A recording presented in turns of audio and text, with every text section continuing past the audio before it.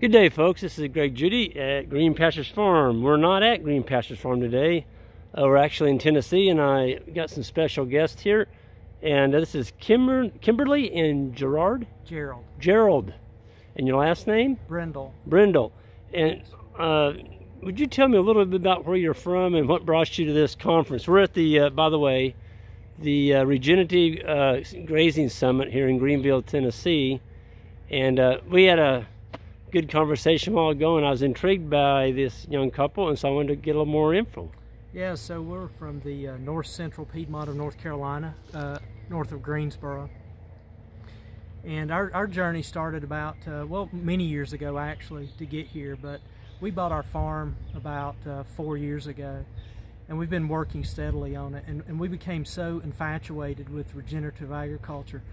And I was telling Greg earlier that I've seen all of his videos, so I've learned so much from him and his videos. And I think I was subscriber number 400 or something like that early on. You were a pioneer. A pioneer, that's right. So now we're to the point where we're looking to actually start the farm. You know, we've been cleaning up. We bought this farm that was 40 or 50 years old. Many layers of fence on the ground and in the trees and everywhere else. Yep. The pond's in bad shape, all of this stuff. So now we're at the point where we want to start the fencing and the watering and the livestock and really get down to farming. And we want to be stewards of the land. And so we're really excited. It can be overwhelming, you know, when you first start out. And Kimberly, you were talking about earlier, you could tell when your husband was listening to my channel, and you finally said, I could tell by your voice, you know, you walked in the kitchen, here's this guy over there listening to the channel. Yes, I was like, are you talking to Greg? Are you listening to Greg again? So, sometimes I do talk to Greg. Kimberly, you're from the financial background. Are you in accounting? Is that what you said? Or I'm in operations finance. Operations finance. And so I understood your comment. It hit me right in the heart. It's like, I don't want to, you know, we've worked our whole life, and we don't want to necessarily just throw away money at things that we don't want to be throwing away. So you want your farm to be profitable and enjoyable. Right. That's exactly right. Yep. We want to make sure we're good stewards of the land, that we spend our money wisely, and we make good decisions on how we spend that money, which is one of the reasons that we're here. We're trying to get as much information, as much knowledge from the folks who have lived it. They've studied the science, but they've also lived it and they've experienced. And we want to learn from their mistakes, steal their ideas if they'll let us steal them. Well, I was telling you earlier, I noticed you were taking notes.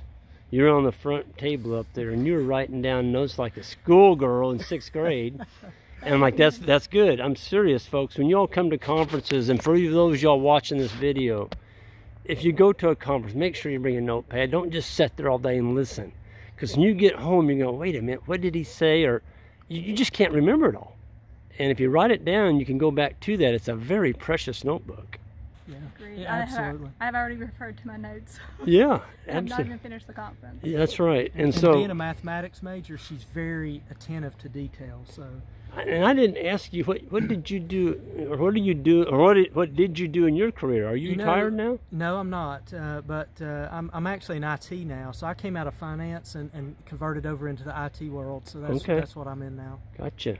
And we both still have day jobs. So, you know, every other waking hour is spent to the farm. Yep. Weekends, vacations, evenings, whatever it takes. We're really studying. We're on vacation. We're on vacation right now. How old are you all? If you don't mind me asking. We're both above 50. Okay. Yeah. You're young. You're very young. So you have plenty of time. You still got good energy. Yeah. You know, I did it, folks. I worked till I was 50 in town. I quit my job. But while I had that off-farm job, I used that as an advantage to leverage my time on the farm. So I understand where you're coming from. You're using your vacation. At the end, when I quit, I had 6 weeks vacation. Every single week that I took, it was something to do with the farm or going to a conference. Yeah. I think that's part of the story. You know, when I first started watching, on you. Watch it. Don't let that thing sting you. so when I first started watching your videos, that's actually one of the things that was very attractive to your channel was your story. You know, and you talk about how you were almost bankrupt at one point. Yes. And potentially losing the family farm. And and it was such an attractive story. And I worked, you know, you were saying you worked all the time in town, and then you'd go out at nighttime or weekends or vacations, and we're living the same thing. And that's so we have a lot. We have a kindred souls, I guess. Yeah, that's awesome. That's awesome. Well, proof it can be done. Exactly. I tell you what, folks, if you write down a list of goals, you've got a farm to work on. So write down a list of goals and start doing little things around that farm. And every day, it's like climbing a ladder. You're one rung closer to your goal.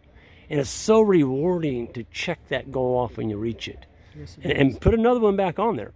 As you complete that list, keep adding. Yeah, keep adding them. Usually it's 10, Greg. There you go. Well, you know what? That's good.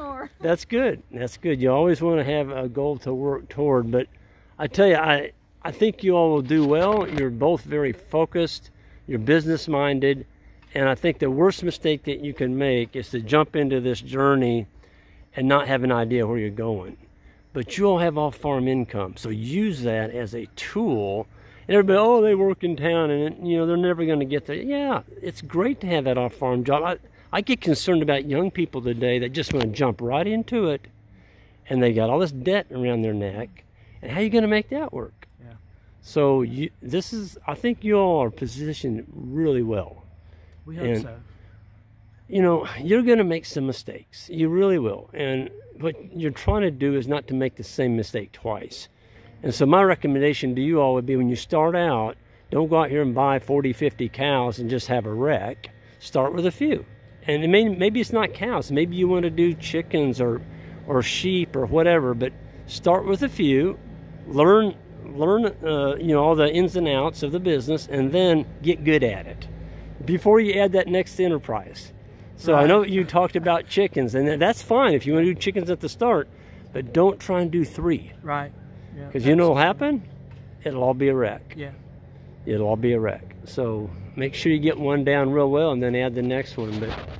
And so you're all right on the border of North Carolina and Virginia. That's correct. We're less than a mile from Virginia. That's some pretty country in there. It's beautiful.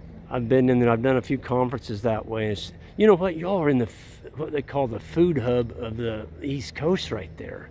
What are those 3 big towns? There's Raleigh, Greensboro, and I don't know. It's Raleigh-Durham. Yeah, that's it. Raleigh-Durham. And well, I had a good friend there that really big into this, and I couldn't believe it. We went to the farmers markets and these restaurants, and it was all locally sourced food. So you're on kind of the foodie area there. Yeah. So you'll have a good market there for your. Love our food, that's for sure. Yeah. Well, you know what? I think we have a food issue in the United States. Everybody's talking about cheap food. Well, if you eat cheap food, what's your body going to respond to? Yeah, you know. True. That's exactly right. That's right. So, I want to thank you all. We want to. I saw y'all. I thought it was unique that you all are just getting started, and to give you the ideas and kind of your backdrop on that. So I appreciate it. Thank you both. And I'm going to sign off here. Everyone hit that subscribe button on the way out, and we'll see you next time.